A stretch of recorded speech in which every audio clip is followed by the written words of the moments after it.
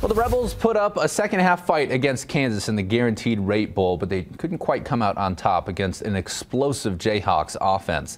Fox 5's Paloma Villicana brings us a recap now from the Rebels' first bowl game in 10 years.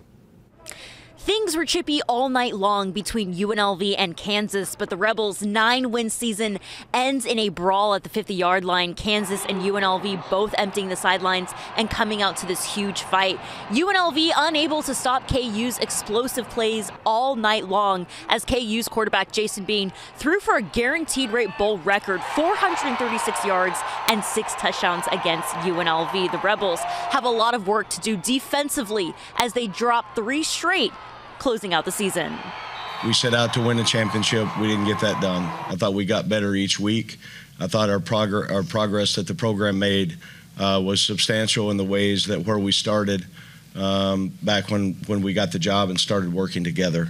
Where we'll go from here is the goal is to compete and win championships. So we start back school the 3rd week in January. Obviously recruiting will be hot and heavy between now and then, and you start the rebuild of the next team, and every team's going to look different. Just like this team, as the course of the year went on, we, changed who was making plays, who was lined up at different spots, and now you build the next team through recruiting and development of the roster that you have.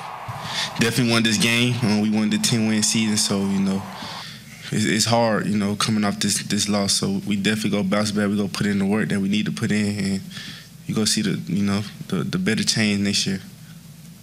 Yeah, I would say the same thing. It's right back to work. No excuses. The last 3 games weren't what we wanted, and we got to fix the things that we need to fix. But it's just back to work.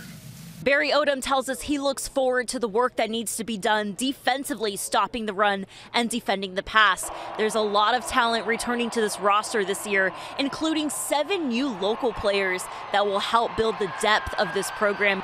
In Phoenix, I'm Paloma Villicana, Fox 5 News, local, Las Vegas.